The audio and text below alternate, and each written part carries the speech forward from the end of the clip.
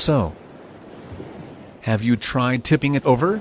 Oh, just tip it over? Why didn't I ever think of that? What a brilliant fucking idea. Well, you can't say that I didn't think of anything.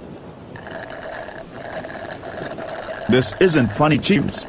That cargo is worth billions of dollars, and the longer that ship is stuck, the more money I lose. I'm gonna be bankrupt, James, all because someone couldn't drive a fucking boat properly. Relax. What are you so worried about? You're a billionaire. I'm sure your other billionaire friends will bail you out. It wouldn't be the first time that happened.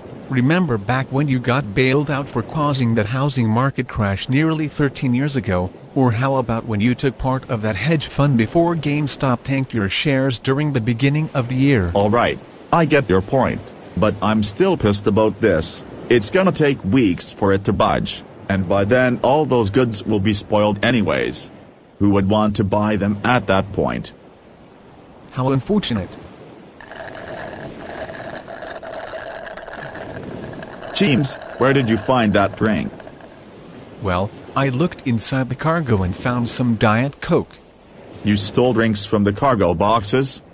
Hey, I was getting thirsty, and besides, you said it'll take weeks before the ship starts moving.